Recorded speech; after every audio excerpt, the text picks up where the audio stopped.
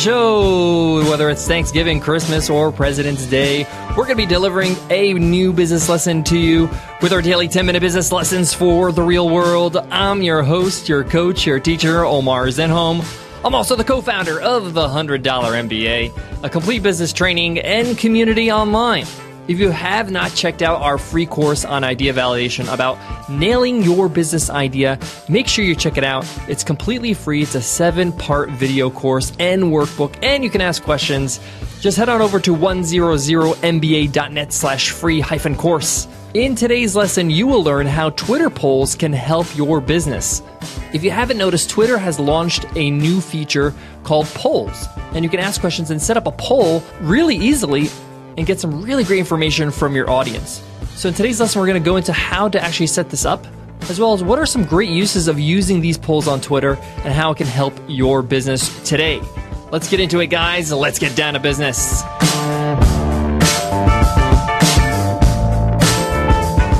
Today's episode of the $100 MBA Show is sponsored by HostGator. If you're looking for an all-in-one web hosting solution, you got to go with HostGator. With their 24/7 live support via chat, phone, or email, you can get somebody to help you out with your website needs any time of day, any day of the week. Whether it's registering a domain name, getting web hosting, creating a website, design services, marketing services, they got you covered. And best of all, they do it all without breaking the bank.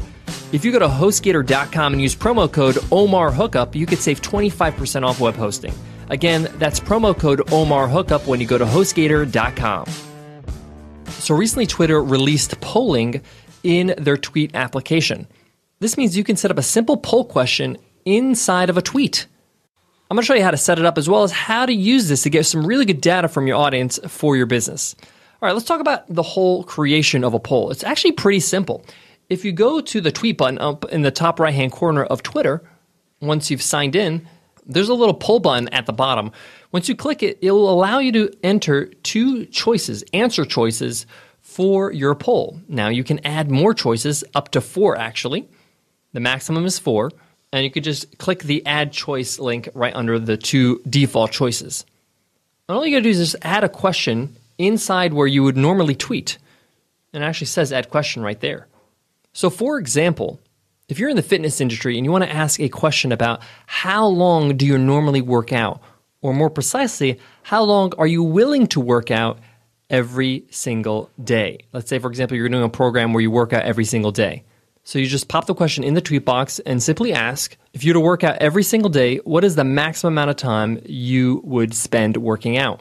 And the choices could be 10 minutes, 15 minutes, 20 minutes, 30 minutes. Those could be your choices for the polling answers. Now, there's one thing you need to keep in mind. You are still bound by the 144-character limit of Twitter, and that includes the question itself and all the poll answers or choices. So the total character count of the question and the choices needs to be 144 characters or less.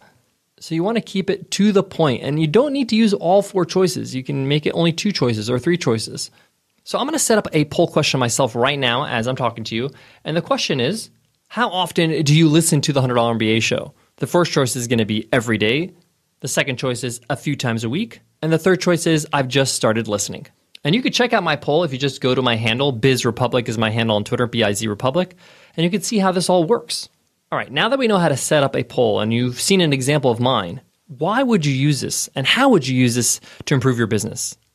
One, it's a really quick and easy way to get some really precise information. Remember, in your tweet, you don't have to only use words. You can use links. So if you want to link to a landing page and you want to test out which landing page you like better, you can put 2 links and just write which one is better, 1 or 2, and put the 2 different links, and you can have 1 or 2 in the choices. The point here is that we take so much time to build our Twitter audience and to have so many followers, but now that you have them, you can ask them some really precise questions to improve your products and services. You can also get some feelers about if people are interested in a new product that you're thinking about. We all have these great ideas that come to our heads all the time, but when it comes to implementation, we're all worried about if somebody's going to buy this. You may want to use some pricing choices or strategies here. You can put a landing page and say, what do you think is a fair price for this product? And put different pricing options. And you might be surprised. You might think, oh, everybody's going to choose the cheapest option. But no, many times people choose the actually most expensive option because they see there's so much value. But at least with polling, you can get some hard data to make a decision on. You also can get people engaged with your content. Remember, I gave that option for the 2 landing pages, but you could do the same thing with podcast episodes or blog posts. Which blog post title is more interesting to you? Or which of these published blog posts piques your interest more? And you can build upon that blog post in your next blog post. So it helps you understand what's already working in your business. If you're just getting started, this is a great way to get feedback on logo design, on tagline, on headlines. Again, you can use links to show people images. Of course, if you're using a tagline, you can use text as one of your choices. And remember with Twitter, you can add people. You can call the attention of people that you want to maybe get their feedback of, maybe a mentor of yours. So don't forget that. You can add people with Twitter and get them involved in the conversation as soon as possible. Guys, I got more on today's topic, but before that, I got to give a love to today's sponsor, Earth Class Mail.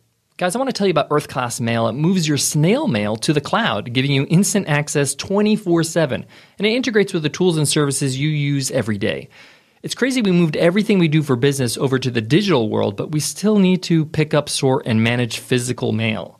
Luckily, there's Earth Class Mail, where you can get all your mail scanned and accessible online 24/7. You can search your mail, you can send invoices over to your accounting software, sync important documents into the cloud storage, deposit checks, and it really just makes running your business a whole lot easier. You also get a real professional address to share publicly with customers, business partners, and investors. And you'll never need to worry about someone showing up to your front door if you run your business from home. Now, I've checked out Earth Class Mail, and I think it's a brilliant solution that's perfect for businesses and independent entrepreneurs of all types.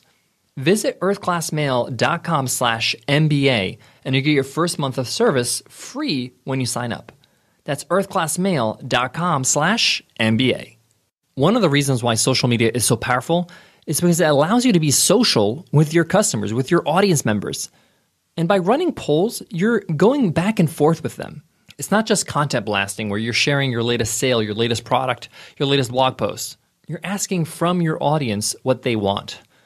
And if anybody checks you out on Twitter and they see that you are running polls, they get a different impression about who you are as a business.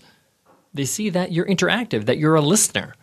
They're actually creating products based on what your customers need rather than what fulfills your ego. So just by running polls, that alone will provide a different image for your social media profile. Let alone all the benefits that I mentioned in today's episodes about the information that you can get from people that are actually following you. These people that are following you on Twitter, they're interested in what you have to say. They're interested in your products and services. So their feedback, the information they're going to give you is worth something. They're not random people.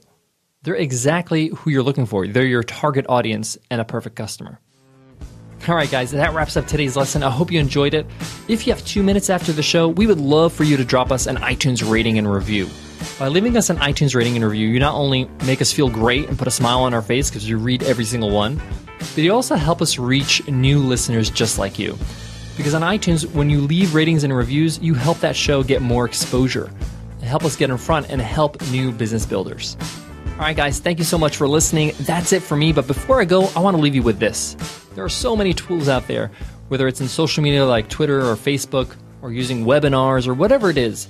I always say this, tools are great, but it's how you use them, it's how you utilize them. And for me, I think the polling in Twitter really forces you to get interactive. And that's why I encourage you to do that. I encourage you to use polls so you can get interactive with your customers. It's a little bit more work because you have to respond and you have to take a look at the results, but it's better for your business in the long run. And here's a quick tip. You may want to give a little incentive, a little bonus for those who actually answer the poll. Mention really quickly, free gift for those who respond. And those who respond, you can just tell them to email you. And you can reply to their email with a free gift, whether that's an ebook, a PDF download, or a free course. Great way to reward people that have given back to your business. All right, guys, that's it for today's episode, but I'll check you in tomorrow's episode where we talk about, does every dollar count in business? Does every expense, does every refund, every sale, do they all count? Are they all equal? Should you be penny pinching and watching every dollar come in and out? Or is that just a detail that we really don't need to focus on? We'll talk about it in tomorrow's episode, so I'll see you then. Take care.